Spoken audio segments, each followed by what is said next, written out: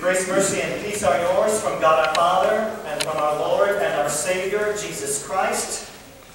And grace, mercy, and peace are yours, Bree, Colby, and Avian, from God our Father, and from our Lord and our Savior, Jesus Christ.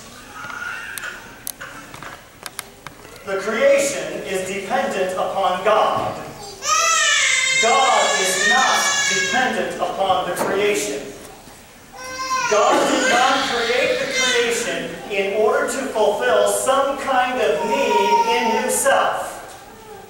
God was just as complete before the creation as he was after the creation. God created the creation because it is in the nature of God to create. And once the creation exists, the creation is dependent upon him. The creation exists by the word of his power. It is the word of his power which he gave in the beginning. And as soon as he issued the word of his power, the creation existed, and the word of his power sustains that creation in existence ever since. You are there sitting on those pews, and I am here standing in this pulpit, because the word of his power maintains our existence while you are there and I am here and you are listening to my voice. Not only does the word of his power sustain the creation in existence, God also sustains our existence within the orders of the creation that he created.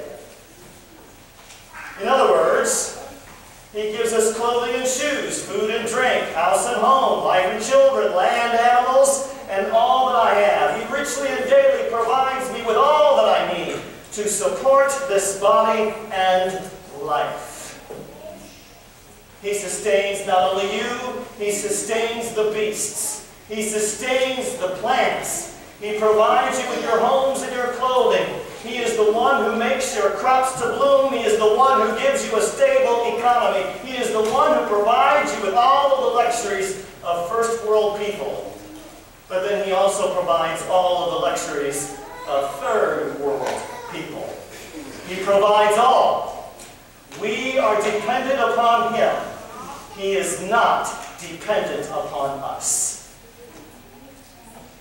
And things are worse now. Things are worse now than when he created. Things are worse now because the creation has fallen. Things are worse now because the creation is in rebellion against its creator. The creation is in rebellion against its creator because those who were in charge of the creation are in rebellion against the creator. In the beginning, God said, "Let us make man in our image, and in accord with our likeness, and let them rule over the fish of the sea, the birds of the air, and the beasts of the earth." And so God made man in his image. In the image of God, he made him, male and female. He made them. He commanded them to be fruitful and multiply, fill the earth and subdue it. And the purpose of mankind, reigning over the fish of the sea and the birds of the air and the beasts of the field, was so to bless it. It was God's good order in the creation to impart his blessings to the creation through mankind. That is why he created us in his image. That is why he granted us authority over the creation. You cannot bless someone unless you have authority over them. And we are in rebellion against the Creator. We have decided not to be dependent upon the Creator. Even though we are dependent upon him, we are in rebellion against that reality. Mankind wants to be its own God. Mankind has seized the knowledge of good and evil and is attempting to use it to determine the way things ought to be. Mankind is deciding for itself what is right and what is wrong, what is good and what is evil, what is helpful and what is cumbersome, and we are terrible at it. Because we were created to be dependent upon him. And instead we are trying to be independent and have everybody be dependent upon us. And this is true not only of humanity as a group, it is also true of each and every one of us as individuals. that I am my own God. And I am dependent upon no one else, only me. I will provide for myself. I will justify myself. I will forgive myself. I will provide all of the things that I need for myself. And I will decide for myself what is right and what is wrong, what is good and what is evil. Do you not understand the fundamental root of this rebellion against God? That we arrogantly believe we can push him off of his throne and put ourselves in his place. This is the height of our sin. And we have inherited everlasting death because of it. I ask all the confirmants, before they are confirmed, what they deserve because of their sin. And all of the confirmants always answer hell. Most of them include death also, but hell is always in there somehow. Some of them say everlasting damnation, and some just say hell. And every time I ask them that, and every time they answer, my flesh sits there listening to their answer, and my flesh thinks to itself, wow, do such tender young people have to give such a terrible answer as that? And the answer is yes, they do. It is my flesh that wants to believe that they are innocent. It is my flesh that wants to believe that they're tender and they don't deserve these things. Not because my flesh loves the confidence, but because my flesh wants to believe that it is innocent also. If they are innocent, there's a chance for me being innocent so that I can be my own Savior and justify myself before the world. And since the depth of our sin is hidden from us in this fashion, God must reveal it to us.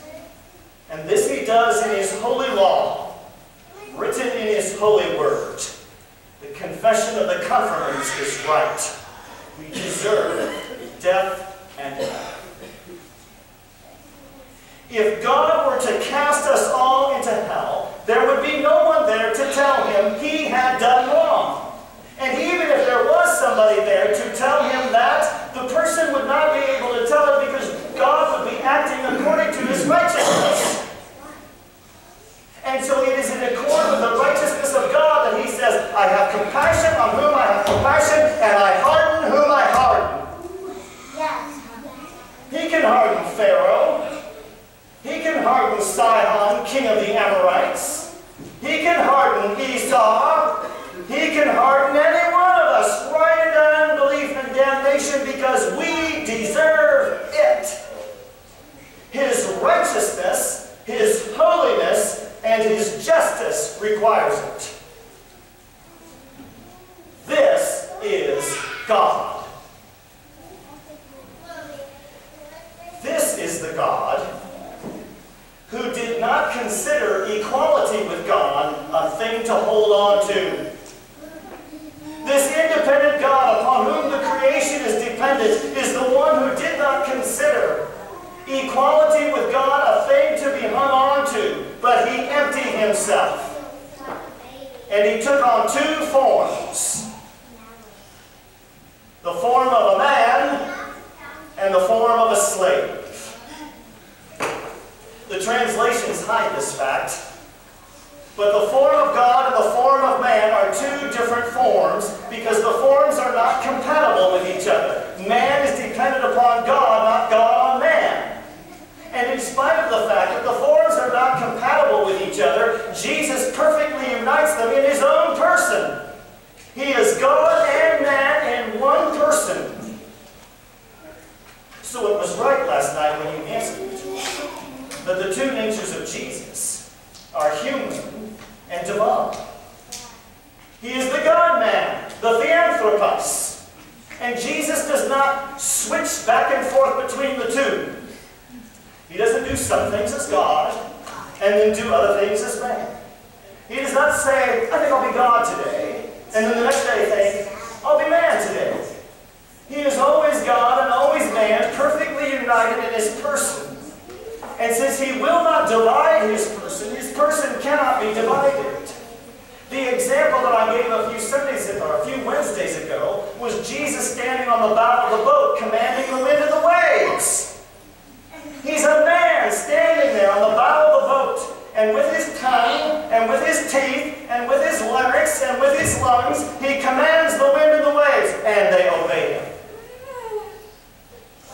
The one whom the wind and the waves obeyed was just a few moments ago asleep in the boat, and the disciples had to wake him up. He is God and man all the time. In John chapter 12, our Lord says that when the Son of Man is lifted up, he will draw all people unto himself. And in John's Gospel, when Jesus talks about being lifted up, he is talking about being lifted up in the same way that Moses lifted up the serpent in the wilderness. Moses lifted up the serpent in the wilderness on a pole. And so when Jesus talks about being lifted up, he is talking about being lifted up on a pole. And when Jesus is lifted up on that pole, hanging there, bleeding and dying, that is when he draws all men unto himself. He draws all people unto himself by his cross, because on his cross he is providing for the salvation of the whole world. He is providing forgiveness for the rebellion of mankind. He is taking our rebellion, our filth, our uncleanness, our sin, and our death onto himself, and he dies. And then he bestows upon us his righteousness, his innocence, his blessedness. He bestows upon us his resurrection and his everlasting life with God. He has solved the problem of our rebellion and put us once again at peace with God, so that God in his justice forgives us and declares us righteous and receives us into his presence. And so the whole world owes him obedience. The whole world owes him fealty and loyalty. The whole world owes him endless singing and praise and joy. That's what he means when he says, draw all men unto himself. And so precisely when Jesus is the most human, when he dies, is precisely the moment when he is the most divine. He draws all people unto himself. Greek, Colby, and Avian, this is your God. Now, let's talk about the form in the book of Philippians that is compatible with God. And it surprised me to read it. So man is not compatible with God, so Jesus makes them compatible by uniting them in his person. The form that is compatible with God is the form of a slave. The translation says servant, I know that. But the original says slave. The one true God is a slave. He serves you not according to your whim or your desires. He serves you according to your need. But in his service to you, according to your need, he is your slave and will be obedient unto your need, even when such obedience requires his death, even when such obedience requires death upon a cross.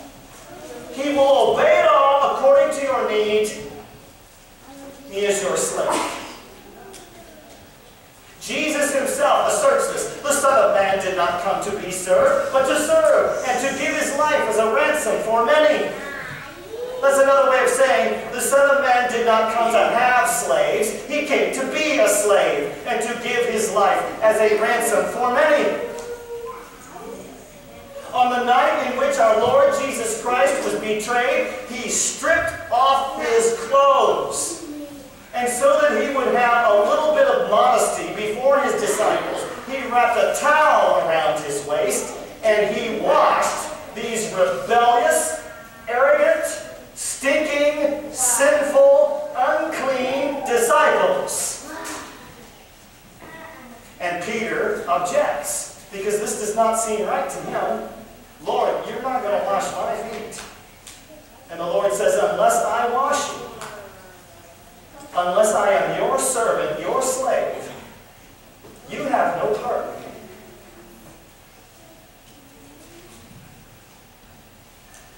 It is right to say that our God is a consuming fire.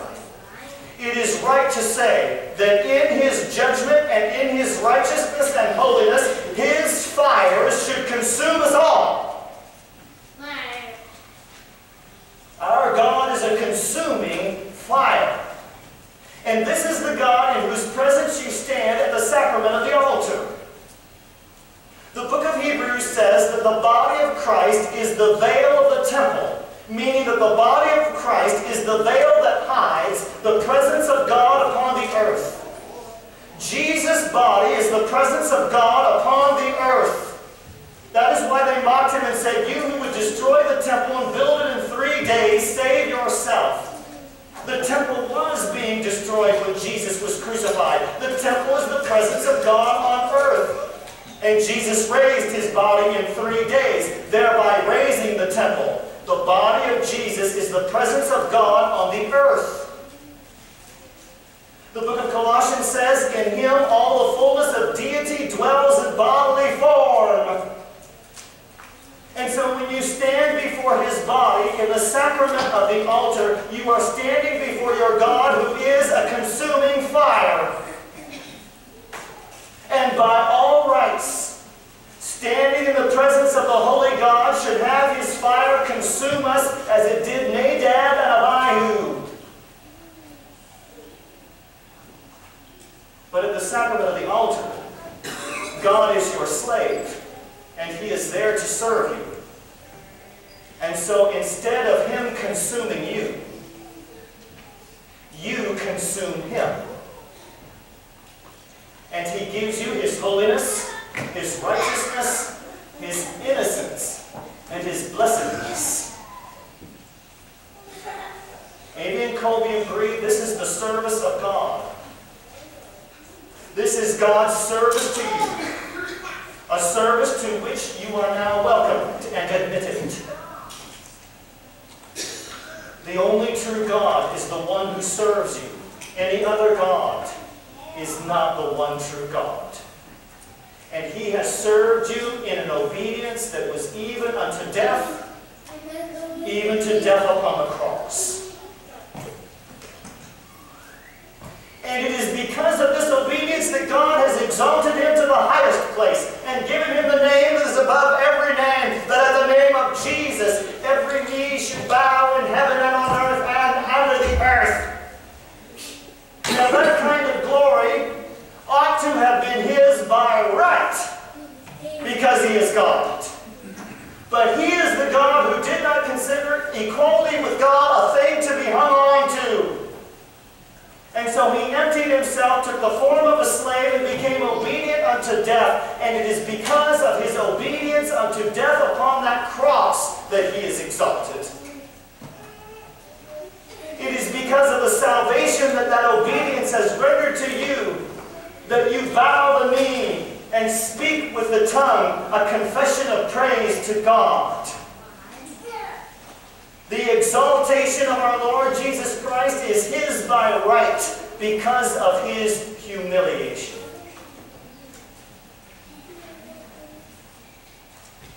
His slavery is what gives Him His glory.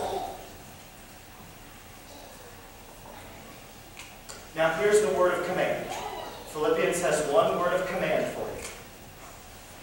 This same mind or thinking or thought that was in Christ Jesus, that He would do all of those things, shall be the same mind, thought, and thinking in you.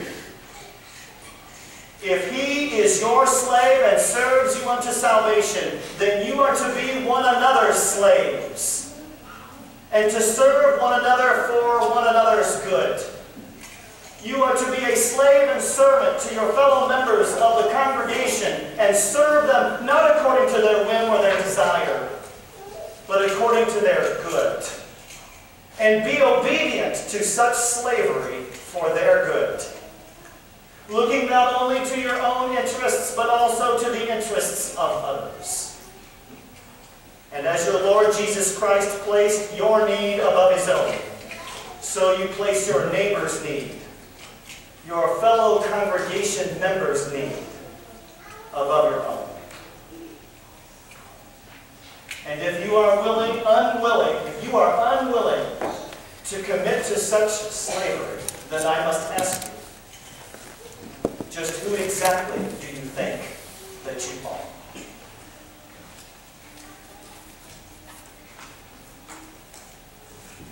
In the name of Jesus, amen.